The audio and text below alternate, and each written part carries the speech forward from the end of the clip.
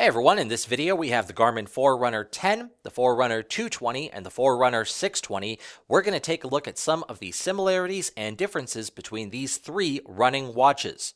Starting with the displays, the Garmin Forerunner 10 has a black and white display. It is controlled by 4 push buttons around the outside of the watch. The Forerunner 220 is going to give you a color display. It's also a push button unit, but it's going to give you 5 buttons instead of 4. The extra button is your up arrow, so when navigating the menus you can scroll up or down. The Forerunner 10 is only going to give you a down arrow, so you will have to scroll all the way down to get back up to the top. The Forerunner 620, like the 220, has a color display, but it has a touch screen interface in addition to the 4 buttons around the outside. Looking at the size of these models, the Forerunner 220 and 620, if not identical in size, are extremely close to it. The Forerunner 10 is a little bit larger and a little bit thicker. The Forerunner 10 also has more of a fixed band. The 220 and the 620 have a hinge on each side of the watch, so it will fit your wrist a little bit better. The Forerunner 10 is also available in 2 different sizes. The 220 and the 620 are one size fits all.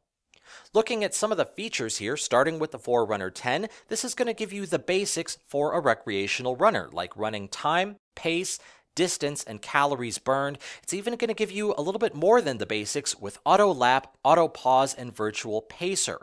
You can change the data fields to display a few different preset pairs, with each screen displaying 2 data fields. The Forerunner 220 is going to give you all of the features of the Forerunner 10, plus it adds ANT+ sensors, which means you can use it with a heart rate monitor. It has a built-in accelerometer, so you can use it for indoor training without a foot pod, and you can upload your data wirelessly to the Garmin Connect smartphone app via Bluetooth Smart or with the USB charging clip. The Forerunner 220 also has a live tracking feature where others can see where you are on your run, and this is also going to require a smartphone with Bluetooth Smart.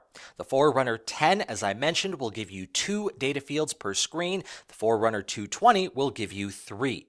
The Forerunner 620 will give you all of the features of the 220, plus things like Recovery Advisor, which advises you on the time needed between your workouts, and VO2 max, which is the maximum volume of oxygen your body can consume per minute.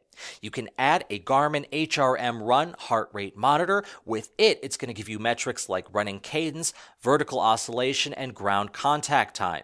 The Forerunner 620 can display up to 4 data fields per screen, and you can upload your data to Garmin Connect with the USB charging clip through the Garmin Connect smartphone app, or you can also sync your data via Wi-Fi.